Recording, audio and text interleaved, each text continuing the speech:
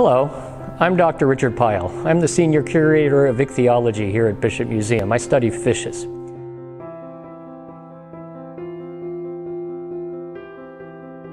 The day in the life of an ichthyologist usually begins with waking up excited about what's on the agenda for the day.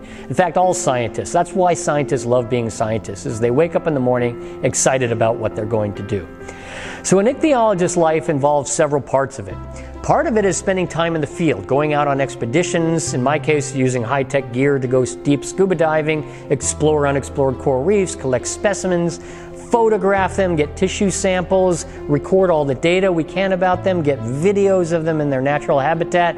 That's what we do out in the field. And I would say when on a normal year, not a pandemic year, but on a normal year, we spend about 3 months a year in the field and the rest of the time back at the lab. So what we do back at the lab is we carefully go through all the specimens we collected. We process them, we preserve them properly at the museum in jars of alcohol. We take additional data about them, careful measurements. In many cases, they're species we know very well and we put labels on them and add them to our fish collection, but in some cases, we can't identify them. And the ones we can't identify, we spend time looking at the literature, looking at old publications, trying to figure out what these species are. And either we eventually figure it out, or we come to the conclusion this is a brand new species. This is a fish no one has ever seen before. And at that point, we look at those specimens much more carefully. We take lots of detailed notes about their color, their scales, their fins, their spines, their mouth parts, all sorts of anatomy. We get their DNA sequences and study them. And then we synthesize all this information. We write a manuscript, a publication that we send out to a peer-reviewed journal. And through a process that's fairly well formalized, that publication gets published, and then that new species finally gets its official scientific name.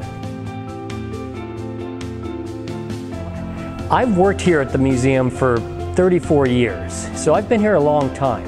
And I have to tell you something.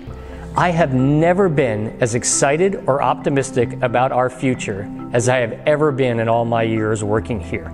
We have a new vision.